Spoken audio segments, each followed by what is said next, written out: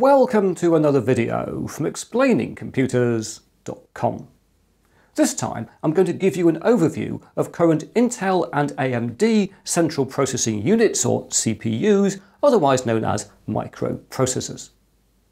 On the Intel side, the range starts with their latest 2021 Atom chips, followed by the more powerful Celeron and Pentium families. Next, we get to Intel's Core range, which includes their Core M3, Core i3, Core i5, Core i7, Core i9 and Core X series CPUs. Lastly, we have the Xeon chips that Intel sells for servers and other mission-critical computing applications. On the AMD side, the range starts with their lower-end Athlon chips, after which we get to their more powerful Ryzen family with its Ryzen 3, Ryzen 5, Ryzen 7 and Ryzen 9 members. Next, and even more powerful, are the Ryzen Threadripper chips, and finally things are topped off with the Athlon Pro, Ryzen Pro and EPYC families aimed at the workstation and server market. As you can see, the range of Intel and AMD microprocessors is pretty complicated, and each chip listed is available in lots of different models. So let's now dive in to look at things in more depth. And to do so, we first need to consider some key aspects of a CPU's specification.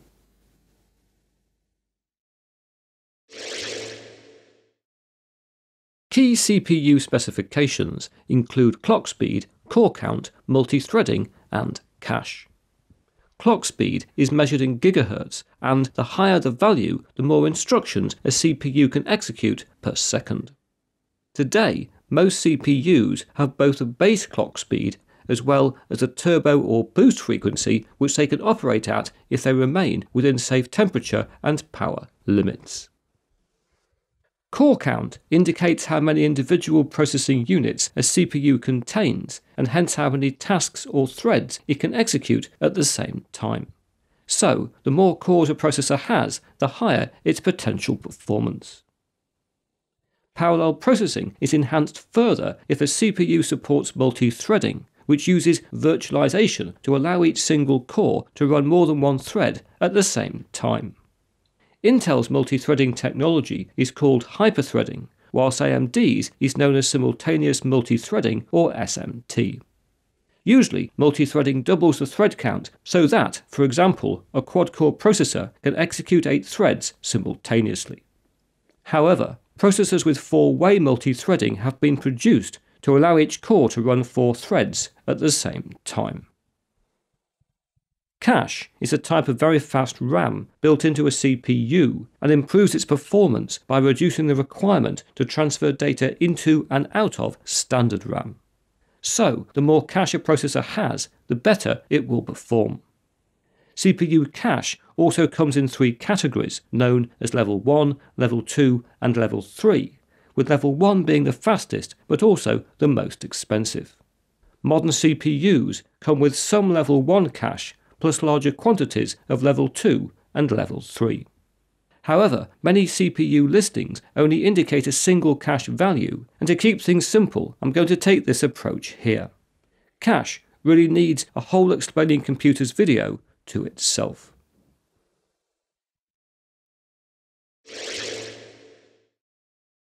With some terms defined, let's now turn to Intel's CPU range. This starts with its Atom family, which consists of low-energy chips manufactured for tablets and smartphones, as well as for IoT, edge computing and microservers. Most Atom chips are embedded on a motherboard rather than fitted in a socket, and hence are not available for individual system builders. Most Atom chips are also not that powerful. However, the Atom BP5962B, which is designed for use in network base stations, does have 24 cores and an impressive 27 megabytes of cache. Next, we have Intel's Celeron and Pentium processor families, which are intended for use in lower-cost desktop and laptop computers. Recent Pentium models are either silver, which are optimized for cost, or gold, which are optimized for performance. Current Celeron processors have base clock speeds of up to 3.5 GHz, up to 4 cores, no hyperthreading, and no more than a minimal 4 MB of cache. Meanwhile, current Pentium processors have base clock speeds up to 4.2 GHz, up to 4 cores, hyperthreading on some models, and a cache of up to 6 MB. Moving on, we get to Intel's core range, which includes their Core M3, Core i3, Core i5, Core i7, Core i9, and Core X series. Here, the Core M3 chips are designed for mobile devices that need to be lightweight with a good battery life. Next, the Core i3, i5, i7, and i9 chips are mainstream desktop and laptop processors with increasing levels of performance. Finally, the Core X series delivers the highest performance with its extreme version i7 and i9 chips. As we can see, the maximum number of cores, base clock and cache increases across the Core family, and it should be noted that Intel's hyperthreading technology is now available in all core ranges apart from Core M3. Finally, we have Intel's Xeon CPUs, which are intended for servers and high-end workstations. These come in a number of families, including Xeon E for entry-level servers and Xeon W for workstations. There are then 4 different kinds of scalable Xeon CPU called Xeon Platinum, Gold, Silver and Bronze, all of which allow systems to be built with more than one processor. At the time of making this video, the most powerful Xeon chip is the Platinum 9282, which has 56 cores, a 2.6 GHz base frequency, a turbo speed of 3.8 GHz and 77 MB of cache. And remember, this scalable processor is intended for use in a multi-CPU system.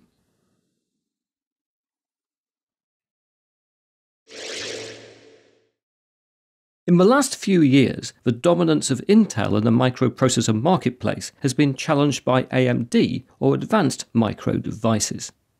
Today, AMD's lower-end chips are members of its Athlon family, with silver and gold models available in direct competition to Intel's silver and gold Pentium chips. Athlon base clock speeds are up to 3.5 GHz, with up to 4 cores and 6 MB of cache. In competition to Intel's Core family, we next have AMD's Ryzen 3, 5, 7 and 9 microprocessors. All of these feature AMD's SMT multi-threading technology, and as we can see, have very impressive core counts and cache in the higher-end processors. If we add in AMD's Ryzen Threadripper family, the specifications get very impressive indeed, with the top-of-the-range Threadripper 3990X having 64 cores, a base clock frequency of 2.9 GHz, and a combined 292 MB of cache. Next, in the AMD lineup, we find the Athlon Pro and Ryzen Pro for business workstations. These have very similar specifications to their consumer counterparts, but offer a higher production quality with longer warranties and improved security. Finally, AMD sells its EPYC family of server CPUs, which are scalable like Intel's competitors' Xeon chips, with the top-of-the-range EPYC 7H12 boasting 64 cores, a 2.6 GHz base clock boosting to 3.3 GHz, and a combined 292 MB of cache.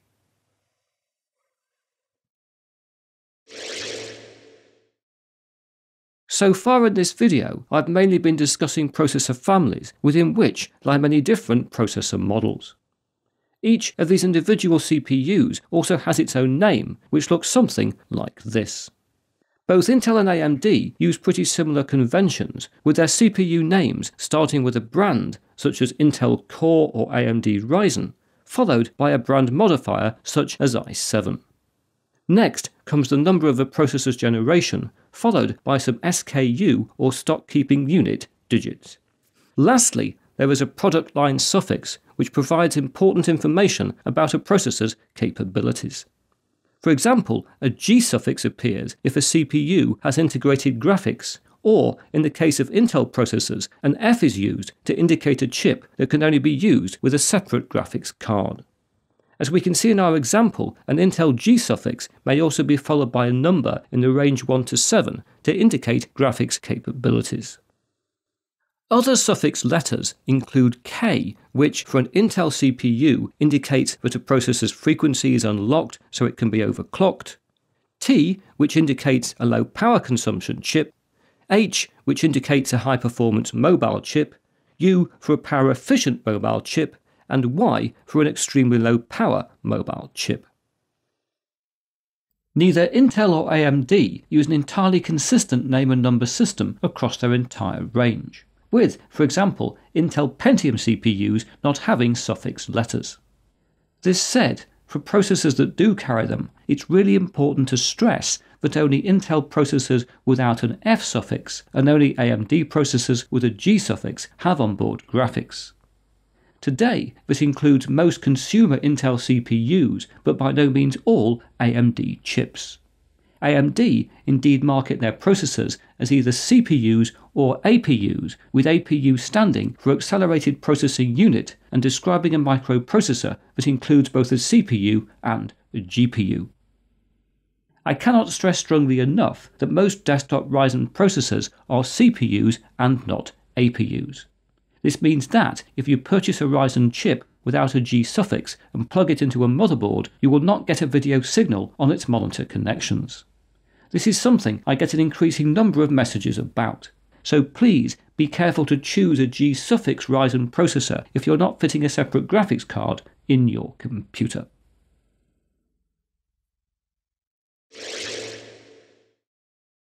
The only part of a microprocessor specification I've not mentioned so far is the price, which inevitably rises as power and performance increase. As I make this video in the spring of 2021, microprocessor prices are also rather high, and this is due to supply shortages which began in 2020 as the demand for computer hardware rose. This means that, right now, it remains difficult to buy exactly the microprocessor you want, let alone at a reasonable price, and I would imagine high microprocessor prices are going to continue for at least the rest of 2021. But now that's it for another video. If you've enjoyed what you've seen here, please press that like button. If you haven't subscribed, please subscribe, and I hope to talk to you again very soon.